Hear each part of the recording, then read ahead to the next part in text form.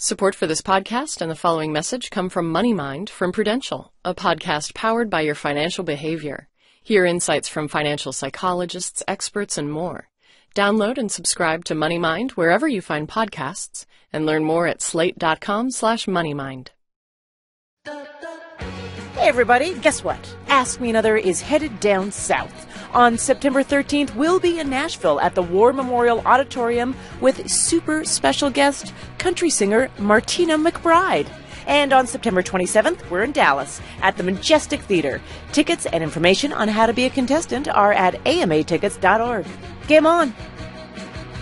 Thanks so much for listening to Ask Me Another. And guess what? There's another great way to listen to our show on your next road trip. NPR One. It's an app for your phone, kind of like Pandora, but for public radio. And it's full of news, podcasts, including this very show you're listening to right now. So whenever you're ready to listen, NPR One has something great just for you. Find it on your app store, NPR ONE. Warning. The following content has been deemed inappropriate for the radio. It may also be inappropriate for children, offices, or sensitive grandparents. Please put on your headphones. From NPR and WNYC, coming to you from the Bell House in beautiful Brooklyn, New York, it's NPR's hour of puzzles, word games, and trivia, Ask Me Another. Here are your hosts, Jonathan Colton and Faith Saley. Thank you very much, Art. Thanks, everybody. Faith, hello. Hello. Welcome to the show. Thank you. I'm completely honored to be here. Well, we're delighted to have you as well. Faith is sitting in for Ophira this week while Ophira is on vacation. I want to say that your beard sounds bigger on the radio. That is not a criticism. No, I wouldn't take it as one. I take that as a compliment. It's everybody likes a man who sounds like he has a big beard. So thank you very much. You're welcome. 10 lucky contestants are here to play our nerdy games, but only one will win our Ask Me Another prize provided by our VIP guest. You know him from such critically acclaimed comedies as Arrested Development, Mr. Show, and most recently, The Increasingly Poor Decisions of Todd Margaret. Our very important puzzler is David Cross. Our first game is called Hey, Mr. Cow. And here to play it are Abby Loomis and Drew Bucksbaum. Hello. All right, Abby and Drew. If you could keep one pet that wasn't a standard pet, so go totally unconventional, what would it be? Drew? Well, if I was going for cute, it would be an Ewok. Oh. But if I was going for like ferocious guard type pet and companion, I would go with a Wookiee. Okay, now, Drew, I'm turning to you on the sci-fi stuff. I just have to tell you, both of those creatures have their own languages and their own cultures. Yes, I know. And their own families, and I don't think it's cool to keep them as pets. That's just my thing. Agreed. Abby, what unconventional pet would you have? So I have a perfect little dog named Louise, and she doesn't bark ever, except for once when she saw this Galapagos tortoise. So I feel like that could be very entertaining to have, to see kind of what she's like when provoked. Did you take Louise to the Galapagos? No, this was in a backyard in Florida. Oh, sure. Okay. Yeah. Jonathan, you have a pet? I have a rat. Wait, for real? Yeah, for real, I have a rat. On purpose? Yeah. You live in New York, you have to have. Well, there are rats that live in our house that we try to kill with poison, and then there's the rat that we keep in a cage and pet. It's a little confusing, I admit. In this quiz, we'll address you by an animal name, and the answer will be a horrible/awesome pun that includes the noise that animal makes, okay? So, for example, if we said, "Hey, Mr. Cow, what was the 2002 Broadway musical directed by Twyla Tharp featuring choreography to a bunch of Billy Joel songs?" The answer, of course, would be "Moving Out." So ring in when you know the answer, and the winner will move on to our final round at the end of the show. You ready? Hope so. Here we go. Hey, Mr. B, what's that popular social media and news website with sections titled OMG, Cute, and fail? That would be Drew. BuzzFeed. Wow. Yes, that's exactly right. And you really committed to the B sound. Thank you. Hey, Mr. Dog, what do you call the fibrous parts of vegetables that you eat to help your digestion? Abby. Roughage. Roughage, yes. Hey, Mr. Horse. According to the last line of a famous poem by Robert Frost, what do good fences make? Abby. Good neighbors. Yeah. Neighbors. Even better. The same answer, Nailed it. but a better one in some ways, yes. Hey, Mr. Cobra, Ancient Aliens, American Pickers, and Pawn Stars are among the series broadcast on what cable TV network? Drew. History. Exactly, the History Channel. Hey, Mr. Owl. If you were flying along the southern edge of Lake Mead, you'd easily spot what giant concrete structure spanning the Colorado River? Oh, Drew. I would guess the Hoover Dam. Yes, and you would guess correctly. Yes. Thank God. Give us an extra whoop at the end.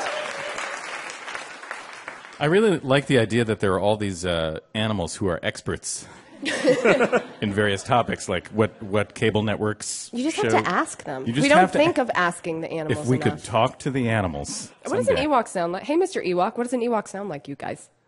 Yub yub. Yub yub? All right, that's a cliche and a stereotype, but I understand.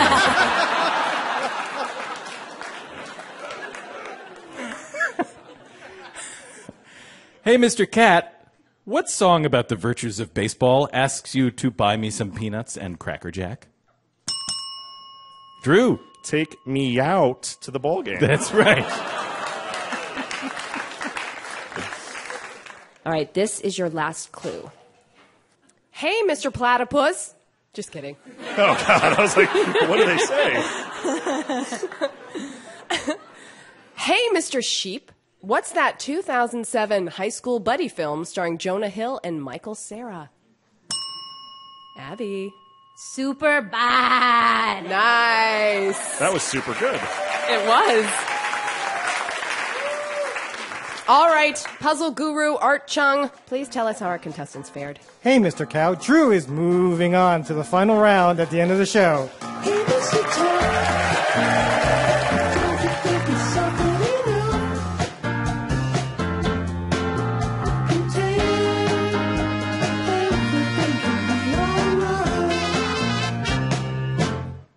Our next game is called Games Fictional People Play, and here to play it are Christy Sveck and Jordan Beltz. Christy, I have been given to understand that you once won an all-expenses-paid trip to Montana courtesy of the Philip Morris Corporation. That is true. Yes. What a wonderful fairy tale of a story. Did you find a golden cigarette in a box? No. It was a random drawing, and my sister and I ended up going there for 4 days. Montana, is that Marlboro country by any chance? Apparently, it is now. I mean, it was really beautiful. I mean, smoking aside, it was really, really fun. Wait, so when all the expenses were paid, were you also given tons of cigarettes? I think we got 5 packs when we got there for 4 days. That seems like a lot of packs. Luggage, all the outdoor clothing we needed, boots, cowboy hats. How about dry cleaning pills? Were they paid for? No, not that. No. The wonderful, generous people of Philip Morris Corporation. Jordan, I have been told that you hate being wrong, and you are known for never losing an argument even when you are actually wrong. You sound like a delightful young man. It also tells me that you are an attorney, which surprises me. It all makes sense now, right? It does. It all comes together. Why do you hate being wrong so much? Well, it's great in my professional career. When I'm in court, you can just sort of beat your opponent into submission with facts or made-up facts. But you're also at a quiz show right now. It's entirely possible you're going to get something wrong, Jordan. I will convince you that I am not incorrect. And Well, we'll see about that. This game is about Well, it's a game about games. The twist is that the games we're talking about are from works of fiction. So think Quidditch from Harry Potter. And, of course, although Quidditch was created by J.K. Rowling, thanks to the nerds, it is now a real sport where you can run around on a field with a broomstick between your legs. Finally. People really do that? Yes, they do. It's called Quidditch. Ring in when you know the answer, and the winner will move on to the final round at the end of the show. Here we go. These grisly, young adult-oriented dystopian games feature Jennifer Lawrence fighting other teenage tributes to the death. Christy? The Hunger Games? That is right. That is right. Are you a fan? Love it. Love it, really? Yeah. Is this a dumb question? Who's your favorite? Does everybody root for Katniss? Katniss, Is that right? I guess. Right. She's the one that survived, so I mean... I guess. Yeah. You'd be a guess fool to there's root that. for anybody else. Trey Parker and Matt Stone starred in a 1998 movie about this made-up pro sport combining hoops with America's pastime and a lot of trash talk. Jordan, now's your big chance to be wrong. Basketball. Basketball, that's right. Did not even have to convince us. Yeah, didn't have to convince us. Still not wrong, Jordan. In that way, you're doing great. There's still time. Yeah. This board game is awful. It makes vines grow all over your house, and wild animals appear from nowhere. Players get sucked into the game board for 26 years, and the gameplay is just boring dice rolling. Pass. Jumanji. Christy. Yes. I'm sorry. I'm so sorry. All right, we'll give you the game. You tell us what TV show it's from. True American is 50% drinking game, 50% life-size Candyland. If you're roommates with Zooey Deschanel, it's the perfect way to drink yourself through tricky relationship issues. Christy. The New Girl. You got it. If you swing by 10 forward, you might find Counselor Troy and Commander Data playing this game, involving bishops, rooks, and a 3-tiered game board. Thumbs are so poised. Christy. Star Trek chess. It's a fantastic guess. Puzzle Guru, will we accept that answer? No. I don't think Okay. All right. Jordan. War games? I'm not going to accept that either, are we? But you can convince the court here. I have nothing. Please argue your case, sir.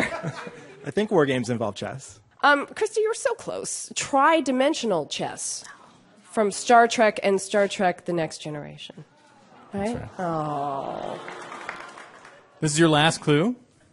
Matthew Broderick plays a young hacker who unlocks a set of computer games, including chess and tic-tac-toe.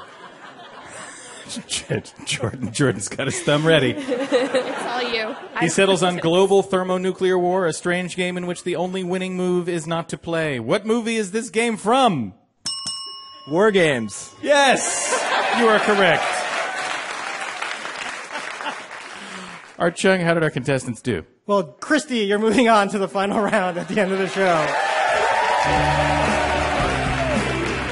Coming up, we'll find out what poor decisions keep comedian David Cross up at night. So stick around. I'm Faith Saley, and this is Ask Me Another from NPR.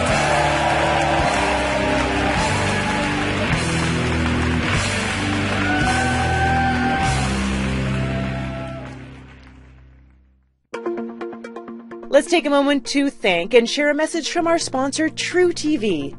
Misconceptions, myths, and marketing ploys are all around us, but thankfully Adam Conover is back with new episodes of True TV's Adam Ruins Everything to reveal the awful truth about everything that you take for granted. The electric car won't stop climate change, and buying a home is a terrible investment.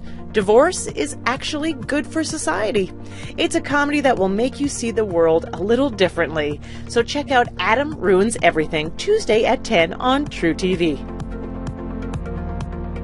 Hey, thanks so much for listening to Ask Me Another. And if you like more podcast in your ear holes now, you should check out How to Do Everything. It's a survival guide for all of life's trials and tribulations, like bear attacks, romantic conundrums, and the conundrum of a romantic bear attack. There's a chance you'll find it helpful, but you'll definitely enjoy hearing about other people's problems. Find Mike and Ian now on the NPR One app at npr.org/podcasts.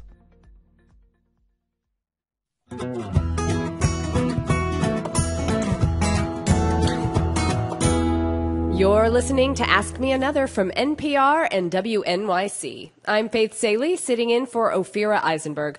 I'm here with Jonathan Colton and puzzle guru Art Chung. And please welcome, from the increasingly poor decisions of Todd Margaret, David Cross. Hi,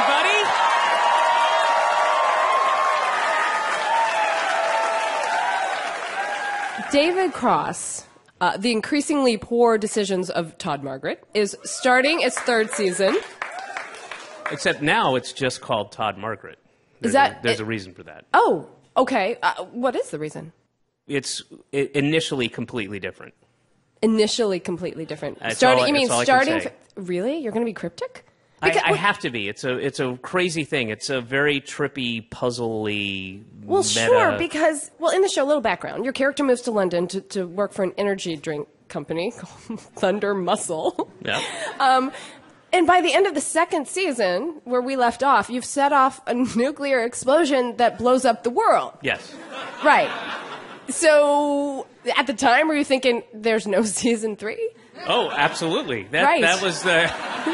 I was very vocal about it, and I would have some attitude when people would be like, "Hey, is there going to be a third season?" And after answering that question 500 times, like, "How? How could there be a third season? The whole world blows up." And then, it did okay when it came out, nothing major. But then a couple years later, when it got on Netflix, it just mushroomed, and now there's a whole big fan base for it, and because of that, IFC came back to me last year and said, "So, what do you think?" And I said, "No, I don't know what that is. That makes no sense to me. How could it work?" But I said, out of professional common courtesy, I will approach the other writers. I'll ask them if they have any ideas, and I was like, I don't want to do a prequel or post-apocalyptic thing. That's silly. And I sent an email out, and then roughly an hour later, one of the writers, this guy Mark Chappell, who's a great writer, came up with the most brilliant idea. So good, and I was like, You can't share it with us? No, I can't. No. Trust me, way more than the first two. This really pays off. But hopefully you won't be ahead of it. I'm sure there'll be a lot of theories as to what's really going on, what the deal is. But I don't think you'll really know what the real thing is. I believe you. I'm so sorry to be cryptic. I have no... There's no... I just can't...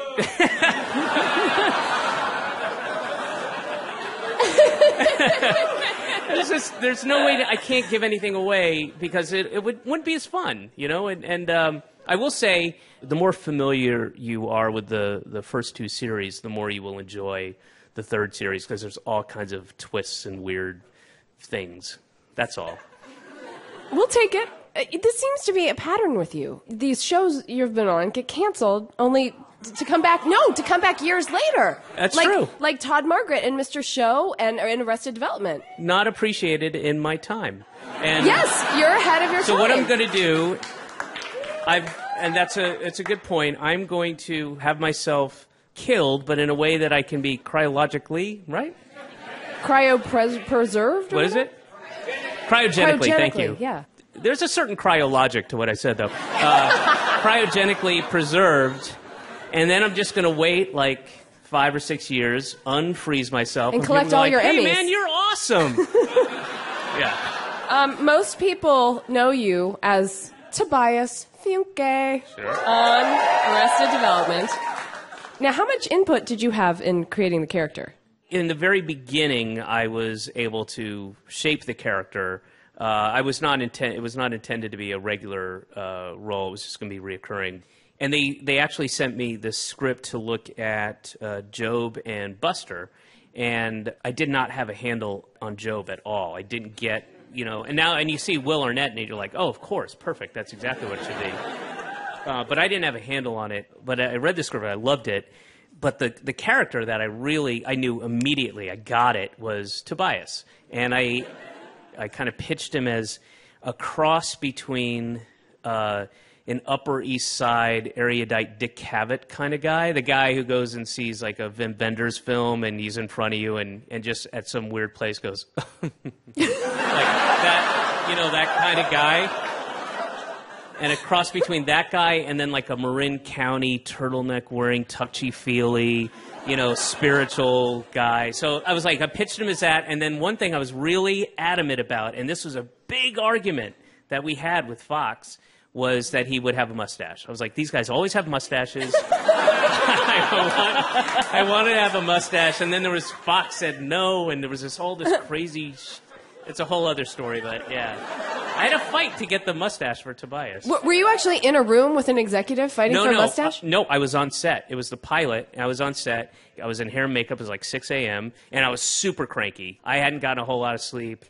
But when this executive came up to me from Fox, they were like, so Gail, the president of Fox, has 3 comedy rules, and one of them is that no mustaches on men. I'm like, what does that fucking mean? I was so...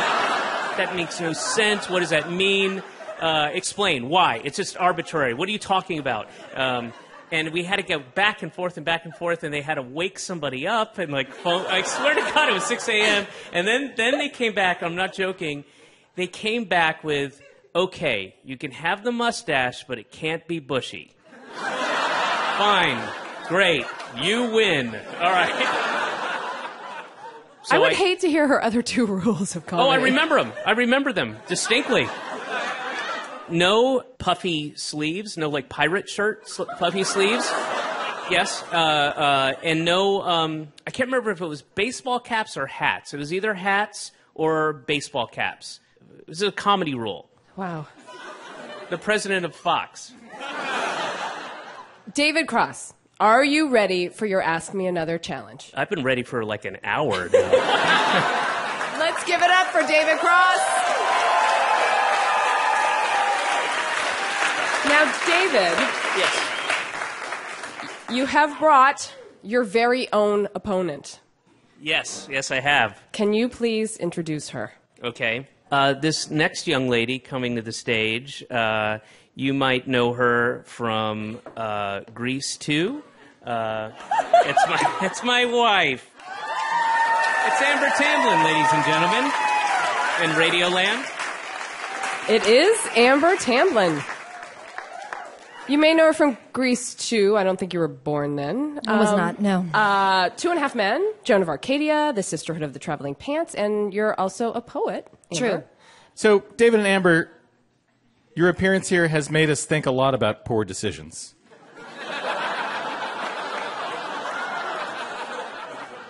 So we gave our audience a list of some poor decisions, and we asked them to tell us which ones were the poorest. So all you have to do is ring in and tell us how they voted. And if you ring in and you get it wrong, the point automatically goes to your opponent. Oh. Okay? Oh. Good to know. Honey. Good to know. Think carefully. Here we go. Which did our audience say is the worst decision? Drunk texting your ex or drunk texting your parent? Ooh. Amber? Parent. I'm sorry, that is incorrect. 64% said ex. I was going to say X. Yeah, no. Yeah, sure you were. I have drunk texted my mom, and that has resulted in pain. Didn't go so well. Nobody should do it, because then you say things that the next morning she's arranged an MRI for you, and you're like, what did I do? Or she's like called David's mom and texted all of her hippie friends. Your mom, too. It's not the wisest choice. Was it you up? Did you say you up? We'll talk about that later. Moving on. Which tattoo did our audience say is more regrettable? A tattoo that says YOLO? Or a tattoo of Zach from Saved by the Bell? David. I'm going to say it's what I believe, which is because you could claim some sort of irony with Zach. I'm going to say YOLO. There's no way that's not ironic. You guessed right, my friend. 63% of the audience says a tattoo that says YOLO is muy Because you can always go, oh, yeah, I thought it was funny, but YOLO you can't. would be exhausting to spend the rest of your life claiming irony for your Zach tattoo, though. Yeah. Dear Lord. All right, which of these wedding faux pas did our audience say is worse? Proposing at your friend's wedding reception or revealing the bride is pregnant during your wedding toast? David. Revealing the bride is pregnant. You're absolutely right, 62%. Really, you think? Yeah, that's That's terrible. a thing now. I've been know, to but that's several awful. weddings I think where that is a happens. thing. Unless you've experienced that, maybe it would just sound bad. I mean, that's terrible, though. That's Why? news that of all the things in one's life that you want to have control over, saying it or revealing it, I think the fact that you're pregnant is right up there, Proposing is pretty bad, too, though. I mean... It's Can you awkward imagine and bad, but it's awkward, and it takes away from the other people's special night. But I think would like to challenge the audience. Okay, Amber and David, which of these is worse?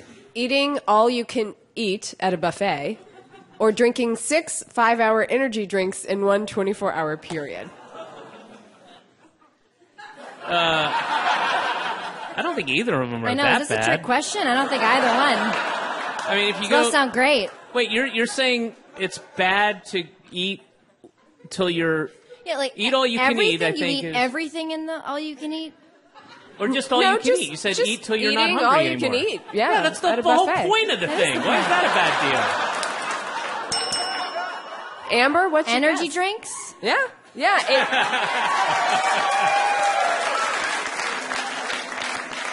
I don't think that's that big a deal. 87% of our audience thought it was worse to drink 6 5-hour energy drinks. Let's do the math. That's like 30 hours worth of drinks in one 24-hour period.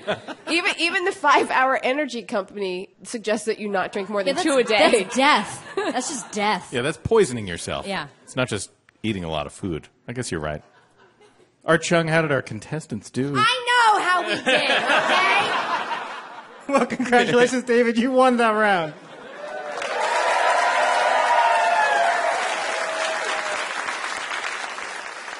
She's a firecracker. Yeah.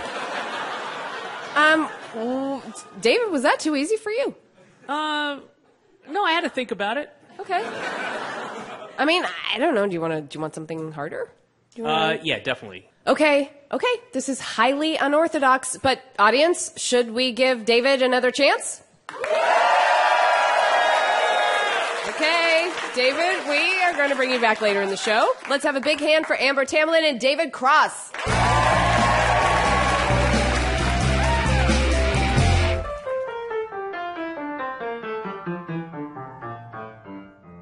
This next game is called The Whatchamacallit, and here to play it are Sergei Tsimbarov and Alexandra Bix.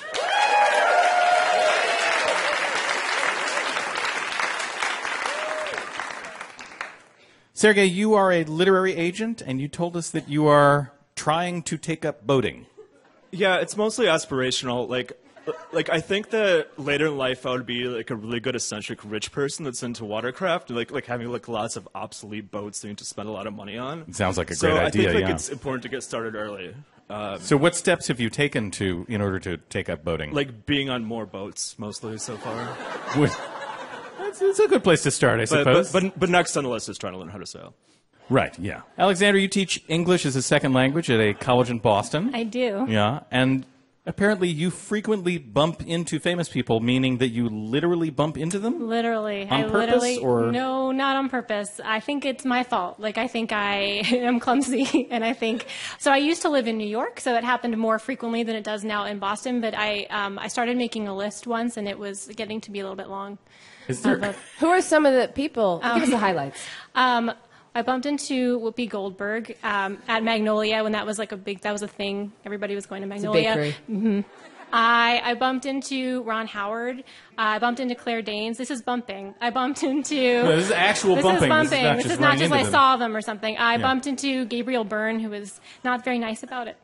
Yeah, that sounds scary, yeah, actually. it was a little scary. Everything has a name, even if you don't know it. We're going to give you the names of some everyday things, and you need to tell us what those things are. For example, Faith, which of these things is called a keeper? A car alarm fob?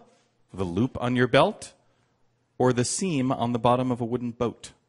A keeper. I was gonna go with the loop on your belt, but I feel that the seam on the bottom of my boat, or maybe Sergei's boat, One day. one day, is calling to me. It's just so specific. You hear the call of the sea. Like, yes.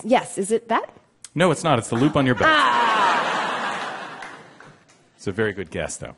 Ring in when you know the answer, and the winner will move on to the final round at the end of the show. Okay? Here we go. What is an aglet? Is it a plastic sheath at the end of a shoelace, the nose pads on a pair of eyeglasses, or the round knob you wind on a wristwatch? Sergey. The plastic sheath on shoelace. Yes, it is. The plastic sheath at the end of a shoelace. How did you... Yes, applause. Is that a guess, or did you just know? I feel like that was somewhere in there. Somewhere in there. Wow. All right. A scroop is the sound of what? Snoring dogs, rustling silk, or dripping water? A scroop. Sergey. Rustling silk. Yeah, wow.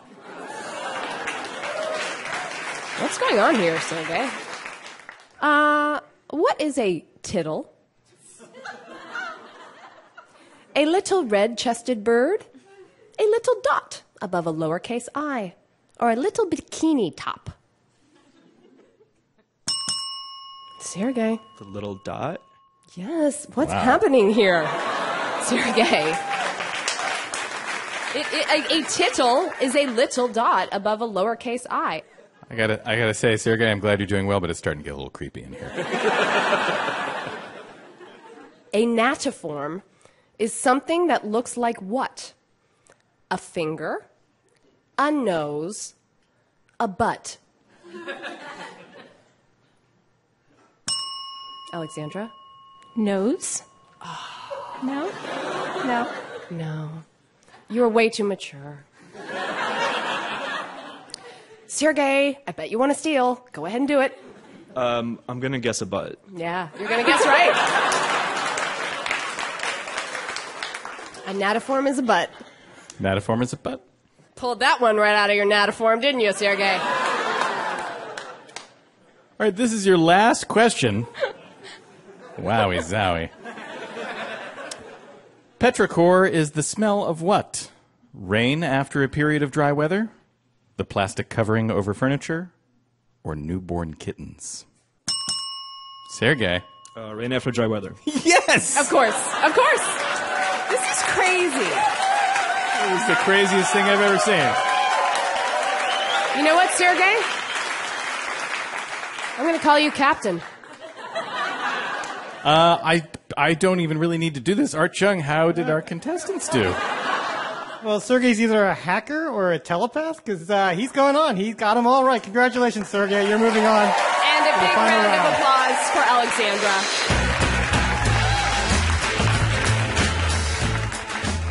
Coming up, I'll sing a song about some very, very small things that are very small. Stick around. I'm Jonathan Colton, and this is Ask Me Another from NPR.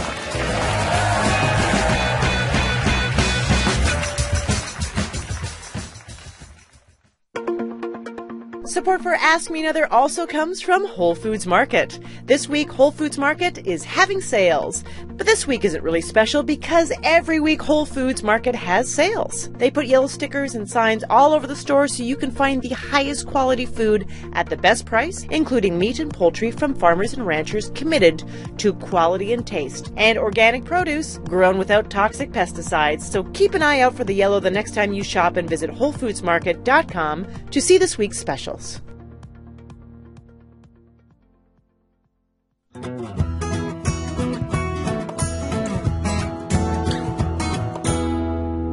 Welcome back to Ask Me Another, NPR's hour of puzzles, word games, and trivia. I'm Faith Saley, and I'm here with Jonathan Colton and puzzle guru Art Chung.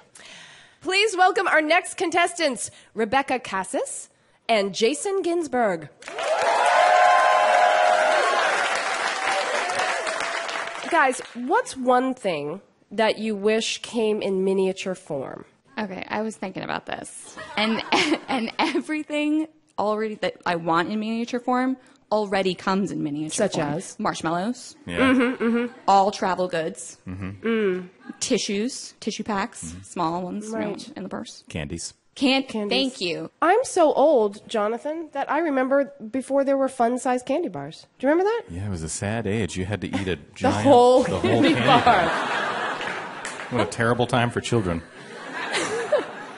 Jason. I have an 80-pound yellow lab who's kind of up there in age. And so I have to carry him places. And so now I wish he were a miniature lab. Oh. Jason, you are breaking everybody's hearts up here, I gotta tell you. Well, they say that good things come in small packages, and I'm living proof of that. In this game, we are celebrating things that are tiny. I will sing a verse from Blink-182's All the Small Things about, yes, some small thing, and you have to tell me what that small thing is. This is a very complicated song and a pretty complicated concept for a game, so I want to make sure you're both clear on the instructions. I need verbal confirmation. Verbal confirmation. Yes. Yes. I'll tell you in a minute. Okay. Ring in when you know the answer, and the winner will move on to our final round at the end of the show. Here we go. All the small things by Matt Triss brings a parasite. Don't let it bite. Rebecca. Bedbug. Bedbug is correct.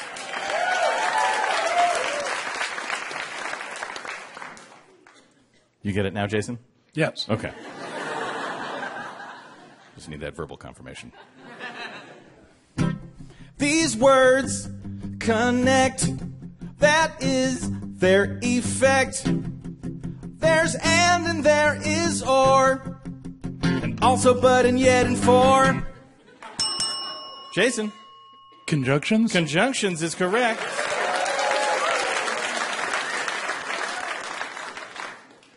It's the big chorus, everybody. Big winter storm, ice crystals form, fluffy and light, turn the ground white. Jason. Snowflakes? Snowflakes, you got it. Yeah. Is this going to get smaller? Are we going to have a verse about fractals? Is this going to get smaller and smaller? It's just going to get smaller and smaller. We're all going to get super small and disappear. Here we go. I said I could carry some wood. I got a fragment in my skin. Gotta stick the tweezers in. Jason. Splinter? Splinter, that's right.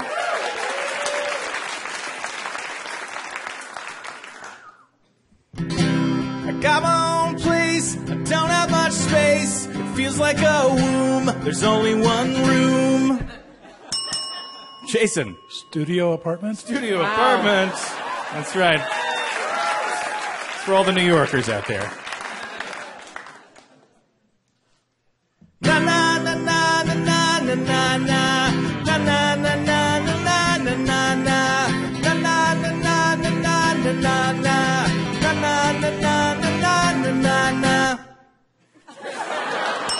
Rebecca.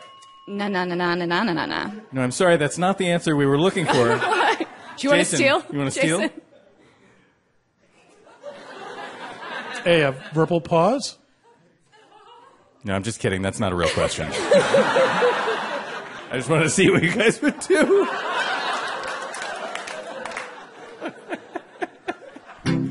Goes in my eyes, takes a few tries. Now I can see no specs for me. Rebecca. Contact lenses. Contact lenses is correct. This is your last clue. A tiny dog breed, loyal indeed. They barely grow, they're from Mexico. Rebecca. Chihuahua. Absolutely Chihuahua, yes. They were well matched. They were very well matched. Art Chung, what happened in that game? It was a close game, but Jason, congratulations. You're moving on to the final round.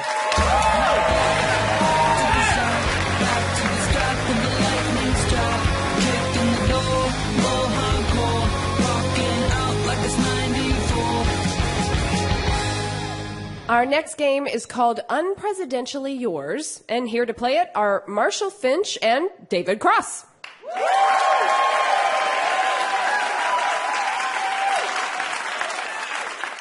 Marshall, you grew up in Virginia. I did. And your dad liked to take you to multiple politicians' funerals in D.C. when you were a kid. All of them that I can remember. The last one was in 2008. It was Tim Russert, but we went to Tip O'Neill's funeral. Uh-huh. We went to, there was a Kennedy that died in a skiing accident, and they had a service, because he wasn't from D.C., but they had a service, and my dad made us go, and he collects all the, mass, cards that they give you, because they're all Catholic ceremonies. So my dad just has, a trading card collection of, funeral cards from, Which funeral was the most fun?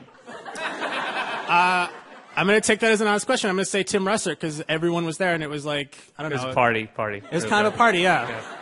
It was like the tent at an awards show. I must imagine that's what it's like. Totally. It's like Tim Russert's funeral. That's it. Way before Tim Russert died, that was the standard. You'd say it meant you were having a good time. Yeah. This is better than Tim Russert's funeral. It's true. It's a standard Hollywood thing. This game is a celebration of democracy. The never-ending presidential election cycle is what we're talking about here. Candidates travel around the country talking to voters, the press, to babies. It is fraught with peril because at any moment, a candidate could say the one thing that dooms his or her presidential hopes. So we'll give you an unfortunate quotation, and you tell us which presidential or vice presidential candidate said it. And the winner will move on to our final round at the end of the show. Okay? Here we go. During my service in the United States Congress, I took the initiative in creating the Internet. David. Al Gore. That's right. That's right. He's never heard the end of that. There are 47% of the people who believe that they are victims, who believe that they are entitled to health care, to food, to housing, to you name it. My job is to not worry about those people. Marshall. Mitt Romney. Mitt Romney is correct. There's Marshall. Marshall. In 1988, this candidate said, "Follow me around. I don't care. I'm serious. If anybody wants to put a tail on me, go ahead. They'll be very bored." Unfortunately, turns out he was having an extramarital affair. Marshall? Gary Hart. Oh. There was a bit of team effort there. All right. But you are right, Marshall, and you started out right, David. All right, sorry. How about a little extra credit? Do you remember the name of the lady? Oh. God. It was something really, that would be the name of a... It was yeah. It was... What was it? It was Sonia Summer. No. Donna. It was Donna Summers. Donna Summers. Donna Summers, yes. It was Donna Rice. Donna Rice. And it was on a boat called Monkey Business. Very good. Yeah. Ah. Yep. What if it was Donna Summer? That's crazy. Not only are we going to New Hampshire, we're going to California and Texas and New York, and we're going to South Dakota and Oregon and Washington and Michigan, and then we're going to Washington, D.C. to take back the White House. Yeah! David. Howard Dean. Howard Dean, yes. That was good, Jonathan. Pretty good Howard Dean, right? Who had a senior moment at a 2011 GOP presidential debate when he said, "3 agencies of government when I get there that are gone. Commerce, education, and the..." What's the third one there? Let's see. I can't... Sorry. Oops. Marshall. Rick Perry. That is right. I think this is neck and neck. What 2004 Democratic nominee said this about his support for funding military operations in Iraq and Afghanistan? "I actually did vote for the $87 billion before I voted against it." Marshall. John Kerry. That's correct. What vice president had an epic fail on the re-election trail when he spelled a certain vegetable P-O-T-A-T-O-E? David. Dan Quayle. That's right. This is your last clue. What Republican candidate raised eyebrows in 2015 when he criticized Senator John McCain, saying He's a war hero because he was captured. I like people that weren't captured, okay? David. Trump. It was Trump. Yes, you are correct. Art Chung, what happened in this game? We have a tie. Oh, my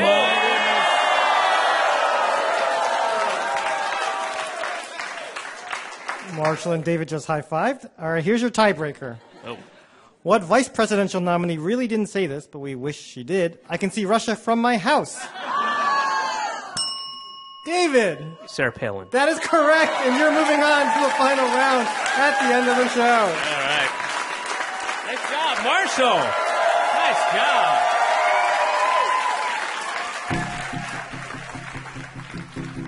In 1844, the Democrats were split. The three nominees for the presidential candidate: Martin Van Buren, a former president and an abolitionist; James Buchanan, a moderate; Lewis Cass, a general and expansionist. From Nashville came a dark horse riding up. He was James K. Polk, Napoleon of the Stump.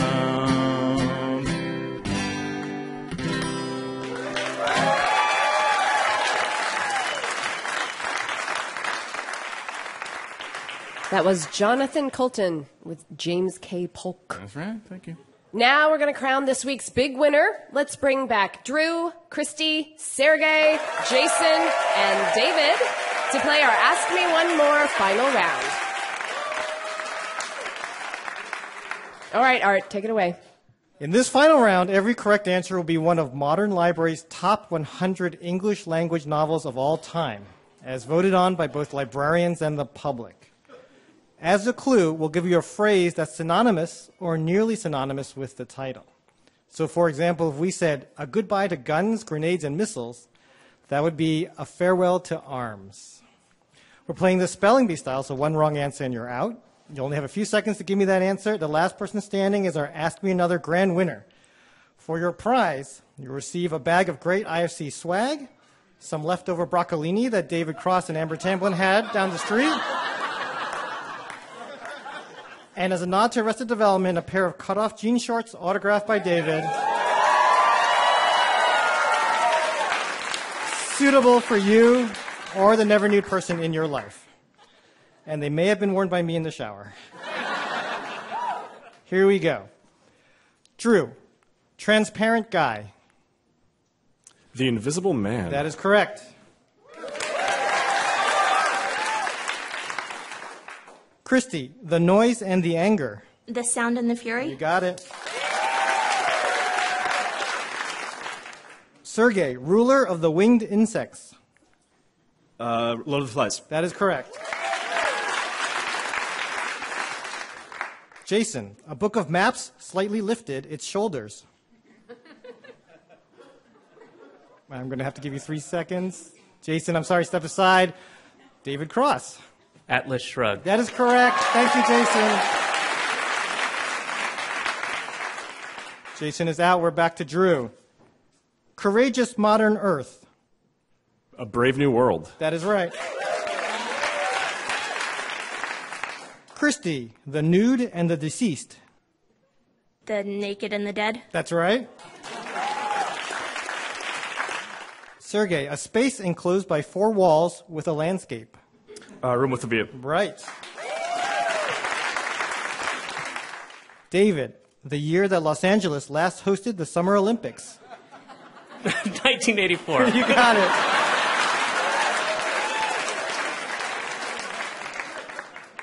Drew, indigenous male child. Native Son. Wow, yep. That's right. Christy, 12 a.m.'s kids. Midnight's Children. That's right. Sergey, the Zinfandels of Acrimony. Grapes of Wrath. Wow, you got it. He's really good. He's really good. David, the circulatory muscle is a solitary pursuer. The heart is a lonely hunter. Yes.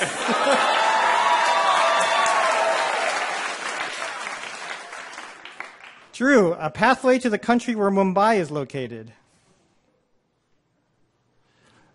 3 seconds. The way to India. No, I'm sorry, I can't accept that. Let's see if Christy knows. The road to India? No, I'm sorry, that's not it either. Sergey? Journey to India? No. David Cross, if you know the answer. Wait, can you repeat it? Sure. A pathway to the country where Mumbai is located. Oh, man. A passage to India. You got it!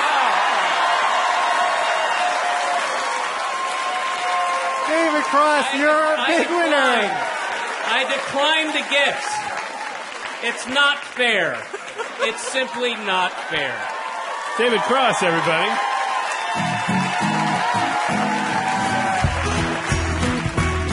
That's our show. Thank you so much for playing, everybody. Check out our podcast on iTunes or Stitcher. You can find us on Facebook or Twitter at NPR Ask Me Another. And come see us live. Go to amatickets.org. Our guest host is Faith Salie. My name anagrams to Hail Fiesta. Our puzzle guru is Art Chung. Narc Thug. Additional puzzle writing by Mark Halpin, Glenn McDonald, Adam Markowitz, Scott Ross, and senior writers Kyle Beakley and Karen Lurie. Ask Me Another is produced by Denny Shin, Lena Misitsis, Mike Katzif, Travis Larchuk, and our intern, Julia Melfi. I'm Jail Fuel. Along with Anya Grunman. We are recorded by Damon Whittemore, Noriko Okabe, and Jeff O'Neill. Ask Me Another was created by Eric Nuzum and Jesse Baker. We'd like to thank our home in Brooklyn, New York, the Bell House. Hot Heel Blues.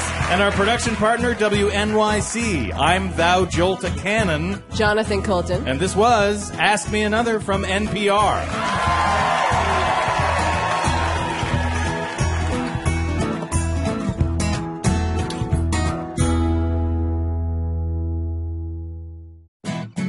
Next time on Ask Me Another, Cameron Esposito tells us why on earth she would marry another comedian. Because I want my life to be a living nightmare.